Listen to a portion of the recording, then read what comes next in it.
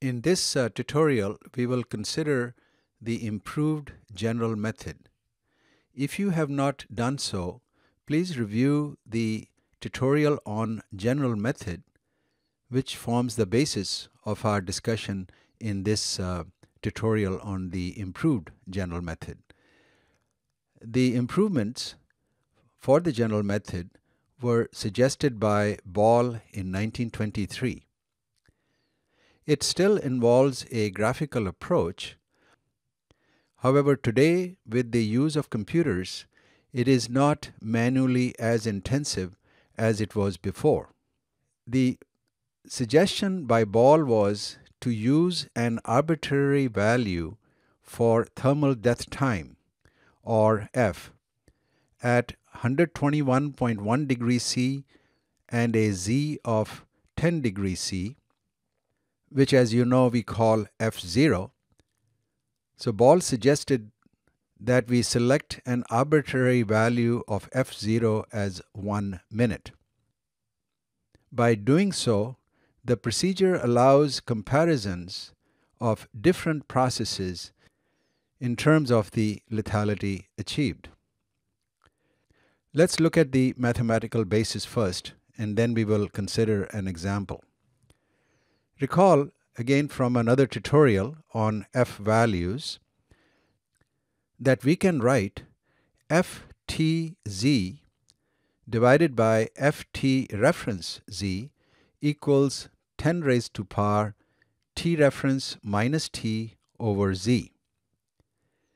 Now, if we take inverse of both sides of this equation, we will get Ft reference Z divided by Ftz equals 1 over 10 raised to power T reference minus T divided by Z. And so we have Fz with T reference divided by Fzt equals, and if we take the quantity from the denominator to the numerator, we will have to multiply the power with a negative sign, and so we can write the right hand side as 10 raised to power T minus T reference over Z. Note that we have absorbed the negative sign by switching the terms. Now, if we consider T reference as 121.1 degrees C and a Z of 10 degrees C, these reference values, of course, refer to Clostridium botulinum, the most important pathogen that we must consider in canning. So we have Fz of 10, temperature 121.1 divided by F10 T equals 10 raised to power T minus 121.1 divided by 10. And since we are going to arbitrarily select F10 at 121.1 equals 1 minute, we can substitute that in our equation, and we get 1 over Ft10 equals 10 raised to power T minus 121.1 divided by 10. The quantity on the left hand side, 1 over Ft10, we call lethal effect. This is the lethal effect at temperature T that is equivalent to heating at 121.1 degrees C for 1 minute, where the target microorganism Z value is 10 degrees C.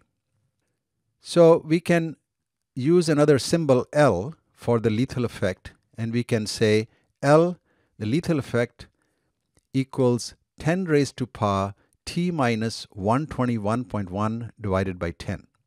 In improved general method, we will be determining lethal effect at different temperatures. So this equation is rather important. The procedure in using the improved general method is first to obtain, through experiments, the temperature time data for the slowest heating point at small time increments. That time increment may be a minute or 2 minutes or 3 minutes. Then we convert temperatures into lethal effect, L values as we saw in the previous screen. Next, we will plot L versus time. And then from that plot, we will determine the area. The area will be the total lethality that will be equivalent to heating at 121.1 degrees C when the Z value is 10 degrees C. Or in other words, it will give us the F0 value for the process. Now we will consider an example by using a spreadsheet. Here in the spreadsheet, we have the heat penetration data in two columns. We have the time in column A and temperature in column B. This is a temperature recorded at the slowest heating point inside the can. Now you will notice that the temperature increases from 48 degrees C to 121 degrees C at 36 minutes. That is where the heating is stopped, and then cooling begins, and again the temperature decreases during the cooling period. Notice that temperature is recorded every 2 minutes. So our next step is to convert these temperature values to L as we saw in the previous screen. So we will enter that formula as we see here in cell C2. Notice that the formula is 10 raised to power B2 refers to the temperature minus 121.1 and then divided by 10, which is the Z value, 10 degrees C. So note that this is the formula for the lethal effect as we had derived on the previous screen. When we enter that formula, we get this number, which as you notice is a very small number. We will now paste that formula into all the other cells in this column, as we see here. So we have a column now for the lethal effect L. You will notice that the numbers for lethal effect are very small when the temperature is low until about 100 degrees C. Beyond 100 degrees C, then you have a noticeable lethal effect. As the temperature increases, the lethal values increase until the cooling begins. And you notice that after about 36 minutes, the lethal effect again begins to decrease and then becomes again very small once the temperature goes below 100 degrees C. Note that these values of L represent the lethal effect that is equivalent to heating at 121.1 degrees C for 1 minute.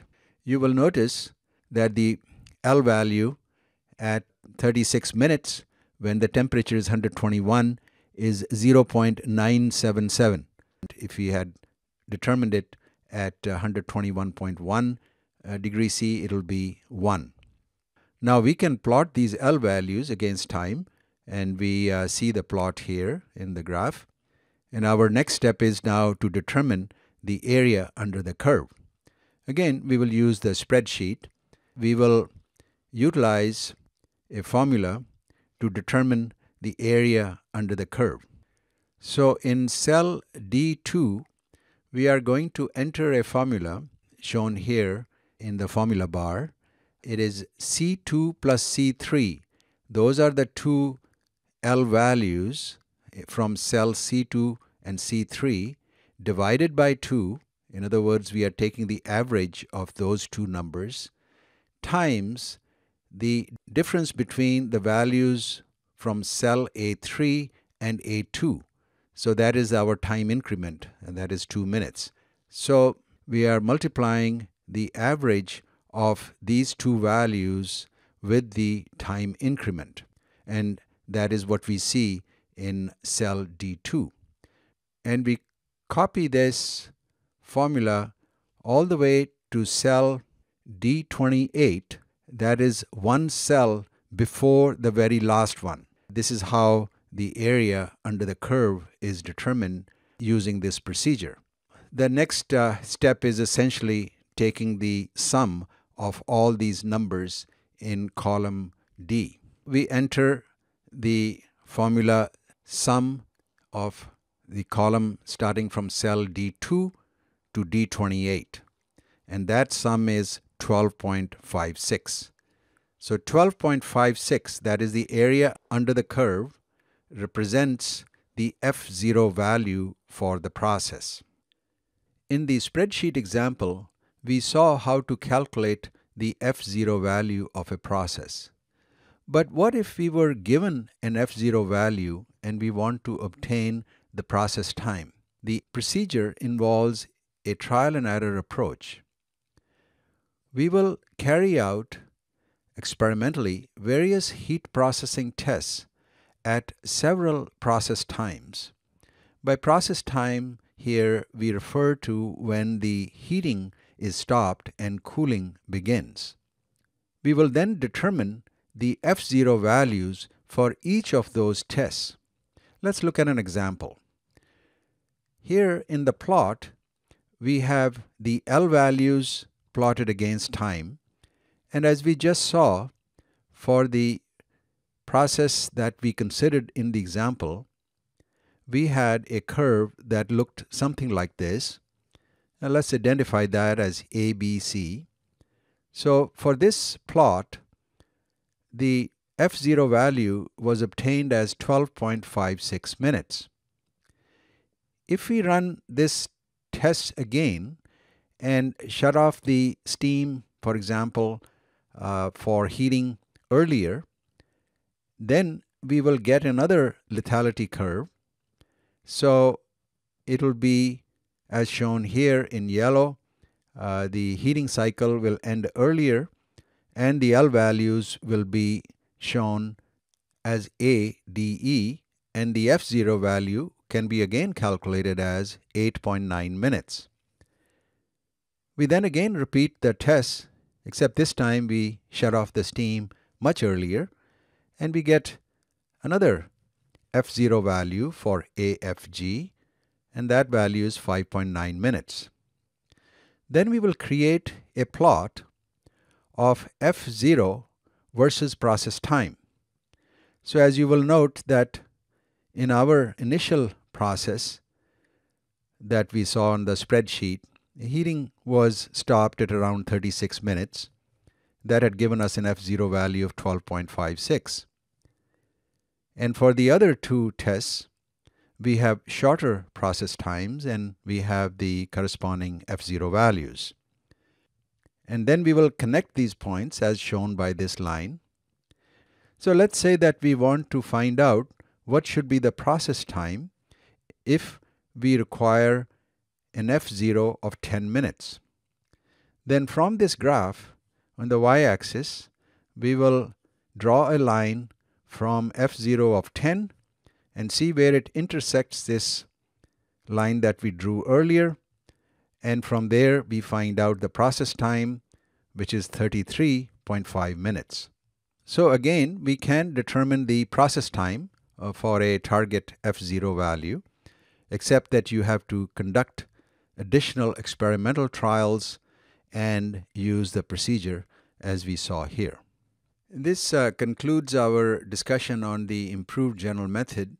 As I had stated before, this is the most commonly used method, and you want to make sure that you have a good understanding of the various steps involved in determining lethality for a given process.